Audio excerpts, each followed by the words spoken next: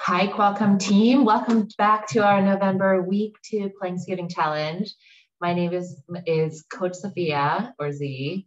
And guys, just like you did on the first week, I would really like for you to go into the email that Donna sends and screenshot the little to-do list that's right under the video link.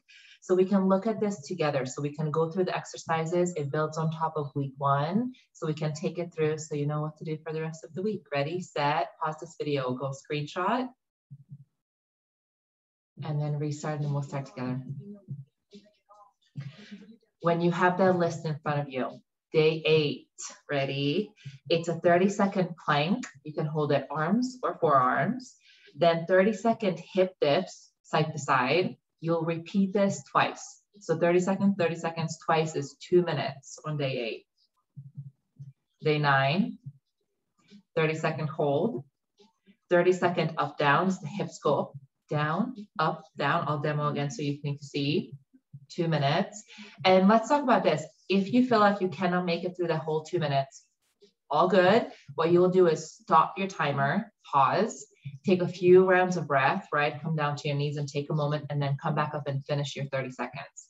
If you need another moment, take it, then start your timer again and finish up that 30 seconds. Same. If you don't do that 2 minutes, hold back to back, all good. You'll still complete 2 minutes with mini breaks in between, okay? Make sure that you hit that time. That's day 2, or day 9 rather this week. Then day 10 is 30 seconds of each. So you're gonna work through all of that. Again, you're conditioning the body and you're teaching it every single day to repeat, repeat, repeat. That's how you get good at it, right?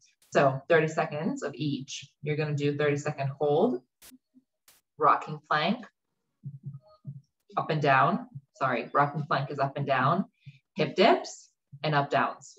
Yes, you're gonna repeat that all the way around. 4 minutes, and you can stagger it out, right? It doesn't have to be 4 minutes the whole time.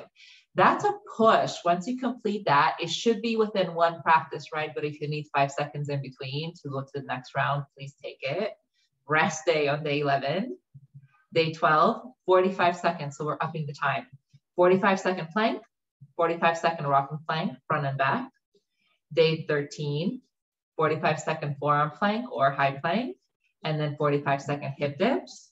Day 14, 45-second plank, 45 seconds up downs, hip up, down, up, down.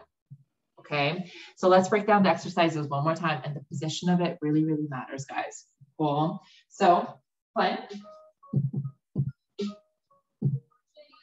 Tight, belly in, shoulders right on top of wrist and core tight.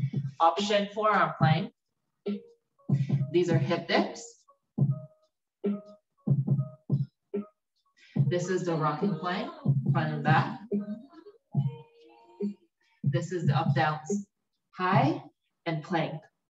High and plank. Same if you do it on your arms. Pike, plank. Pike, plank. You're doing this whole thing with your timer. I would really love to hear from you guys. And so far I've heard from 1.